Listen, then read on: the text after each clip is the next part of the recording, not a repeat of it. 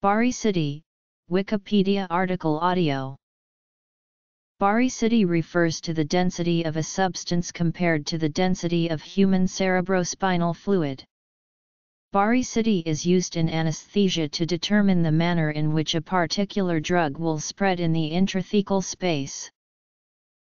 Solutions that have a baricity approaching 1.000 are referred to as isobaric, as the density of the cerebrospinal fluid is approximately 1.00030.0003. Solutions with a baricity less than 0.999 are termed hypobaric, and are usually created by mixing the local anesthetic with distilled water. Hyperbaric solutions are created by mixing dextrose 5-8 plus ACU with the desired local anesthetic. Hyperbaric solutions will flow in the direction of gravity and settle in the most dependent areas of the intrathecal space.